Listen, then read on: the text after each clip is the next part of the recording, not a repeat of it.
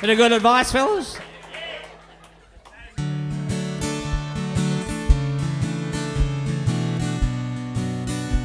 But it is tough being a bloke, but I'll tell you what, fellas, there's one place a bloke should never, ever go. And that's inside a woman's handbag.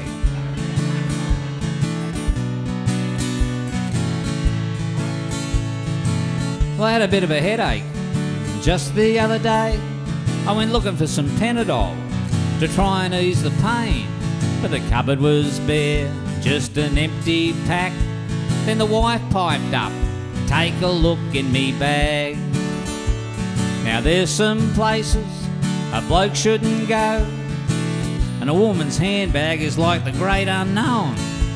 It takes a brave man to explore the depths. You could get sucked in there like some swirling vortex.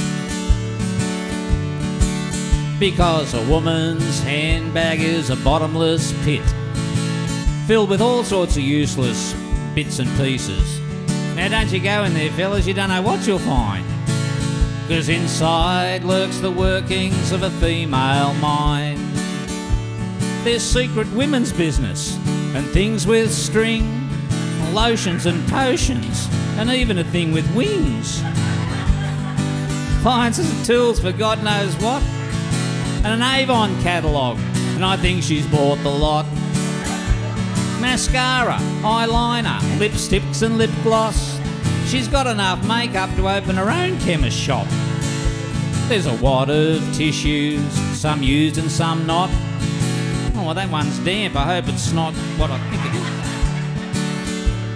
There were golf balls and tees from last week's round, a dummy and nappies in case the grandkids pop round, bobby pins and hair ties and deodorant, and a spare pair of knickers in case of an accident.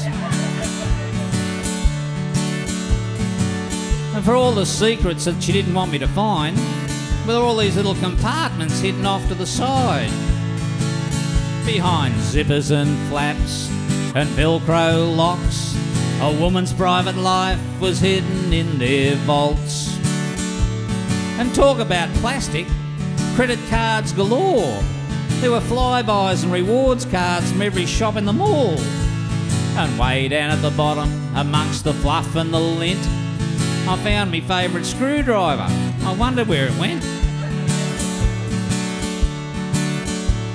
And she somehow crammed in a fold-up umbrella, a plastic thing with batteries that was long and round and yellow. I was about to give up. I was feeling disheartened. That's when I found the drug compartment. There was Prozac and Valium and Penadine Fort. There were more drugs than Michael Jackson's bathroom cupboard. If the cops searched the bag, mate, she'd be gone.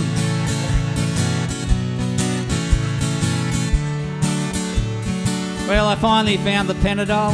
Amongst all that stuff, I got out of there quick, because I'd had enough. The contents of a bag were strewn all over the sink. It all come out of that one little bag, but I can't get it all back in. Now Burke and Wills would have survived the outback if they each would have carried a woman's handbag.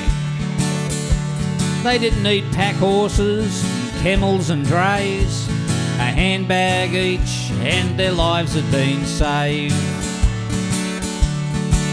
Because a woman's handbag is a bottomless pit, filled with all sorts of useless bits and pieces.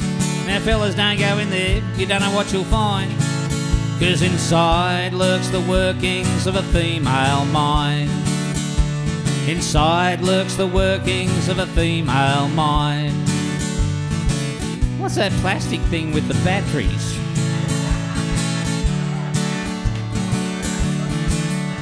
Oh, it's a torch.